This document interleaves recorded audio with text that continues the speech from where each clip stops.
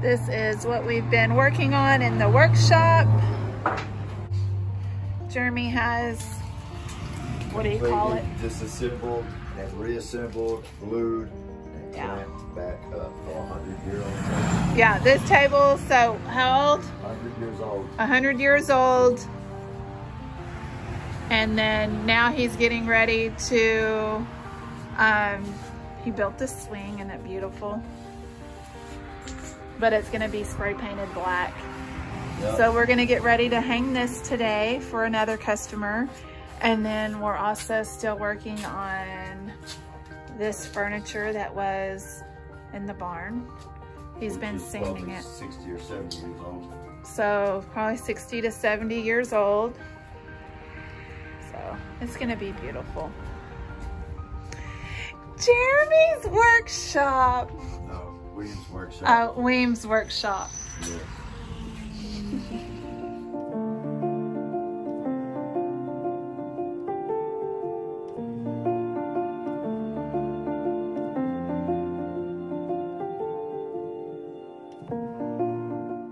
Let me see. Did you lose a tooth? On Friday night, I was wiggling, and in the morning, on Saturday, it came out. It did? Oh my goodness.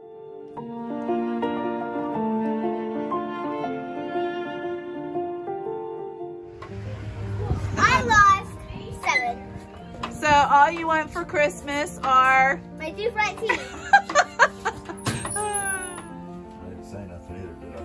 No, Did you let her out? I didn't. Yeah, Is she out? Okay. and there's dirty panties on the ground that she's chewed on. Mine? No. Peyton's? Let her out. Let the little rascal out. Come on. This is our newest addition to the family. Say hello. Say hello. Say hello, YouTube world. This is Virtue. Hey, baby. And then y'all know I'm Sadie. So today was a hard day because, come on, Virtue. Come on. We woke this morning to feed the kitties, and when I called the kitties, Nugget didn't come. And so needless to say, we found Nugget on the road today and we had to bury her this morning. And so, yeah, that was heartbreak. That was heartbreak today. It's never fun when you lose one of your pets. So I wanted to show y'all this area. It's been a while since I YouTube, so that's why I was wanting to just give everybody an update. So right here where you can kind of see where it's a little bit shorter is where we're preparing our garden for the spring. We're gonna go ahead. We actually like sprayed all of this to kill the grass, and yeah, it didn't really, like, it still looks like it's alive and doing well, but maybe it's taking a little bit longer to kill it. I don't know. So, but we're about to have it tilled, and then we're gonna lay our hay and compost over it for the winter just to get it ready for spring. So we're excited about that. And then we're also getting ready. We're about to start the greenhouse. And so we've had some delays, but in Jesus' name, we're ready to get started. So now we are heading over to the big barn. And look at this. Like before, you couldn't even see it. You couldn't even go through that door right there that's at the front. But we've done a lot of cutting away the tree. I love you. And I mean, look at all that. See all those limbs over there? We got like a, whoop, sorry, Virtue. We have a lot of brush that we're fixing to start burning. So, but I love this little space.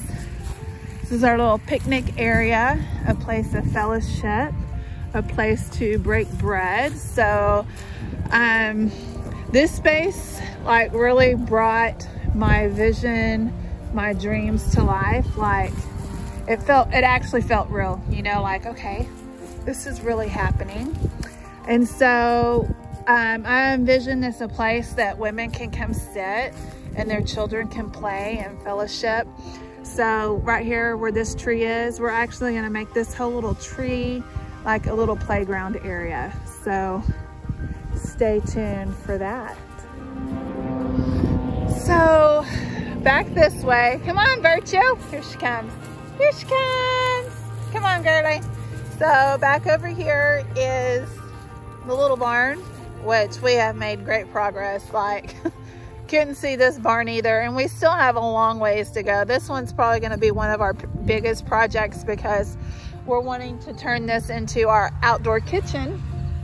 And so this is where we're going to have our backstreet burgers that people can come, and then it'll also be when we have our retreats where the meals will take place and the fellowship food and stuff like that. And so it's pretty neat. Like I said, a lot of work that we got to do here, but I'm excited. Super excited.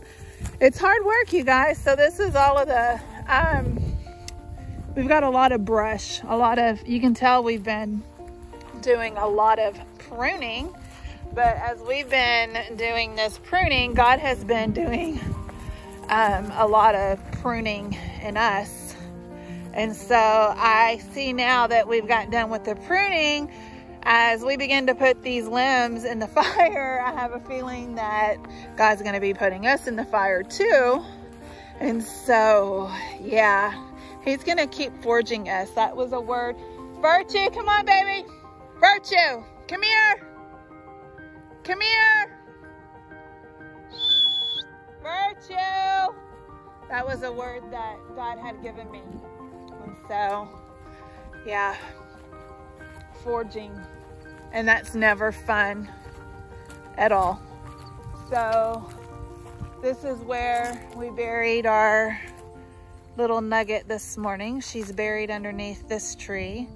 So right here is where we plan on building our 2 outdoor porches. I love in Joel where we're called to just weep in repentance between the porches and the altars. And so the porches will be screened in porches that people can come and retreat in. Here she comes. And so just 2 screened in porches. I would like each porch to be able to house at least 24, but if not, at least 12. If not 24. That's my prayer. And so right here will be the porches, and then right over here between the barn and the porches, we're gonna have the altar, a place that we just go to just worship and give God our sacrifice, our prayers, our hearts. And so, yeah, I'm starting to see it now. Mainly I'm starting to believe. Like, those that follow me know that, yeah, I'm a dreamer, and the devil's tried to stop me from dreaming, but yeah, I got his number. God's doing a work. He's done a great work in me, and so, yeah.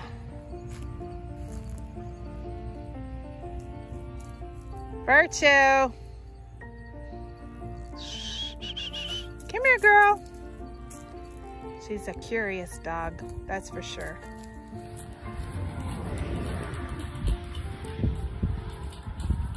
Wow.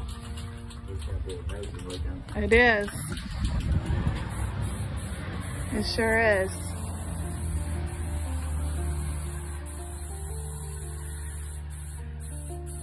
It's gonna look good black.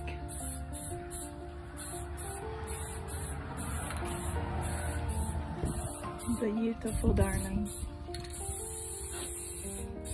Got a little spray paint. You prep your surfaces right, and this is the same paint that you'll shoot out of a gun. Yeah. How long did you sand it though? You sanded it really good. About 3 hours. 3 hours of sanding. So you definitely want to sand. Sanding is part of the prepping. No fun, but Part of it. it's part of it. Everything in life is 95% preparation. Ooh, that's a good little nugget. It's true. I've met people like my brother painted cars for a living at one time, right? Uh-huh. And you got people that would come in and they wanted to paint cars. And they didn't want to paint cars after they found out that they had to spend 40 hours on a car before they could ever pull a trigger with a gun. And then after you pull the trigger, it only takes about 2 hours to paint it. So only 2 hours of fun. 2 hours of fun. 40 hours 40 of hours of manpower. testing. Yeah. Because that number 40 means testing. Well, because you do body work on a car, and then you primer it, and then you guide coat it, and you sand it, and if the guide coat don't come out solid clean, then you body work it again, you guide coat it. That's what God does to us too. Like God wants to, what was that table right there, what'd I say? Like that table made it 100 years before it failed, but it still failed. So I had to take it apart, clean every surface of glue off of it, and then put a modern glue, a good glue on it. And now that it's clamped together, it'll last for the rest of its life. It won't come apart. Yeah, it's sturdy. Before the glue bond breaks. But we were looking at it how people try to band-aid it over the years. Like add a little glue here, add a new screw here, and it just doesn't work. Sometimes you have to be completely. No, sometimes you just need to hit your knees and go to Jesus and give him everything and all of it. And until then, do we see the true reward. Yeah, but that's part of it. Like, you can't always just band-aid stuff. You have to allow God to strip you to the very bare bones. That's what he's doing to us. Praise God. Yep. Thank you guys for hanging out with me today. And until next time, God bless.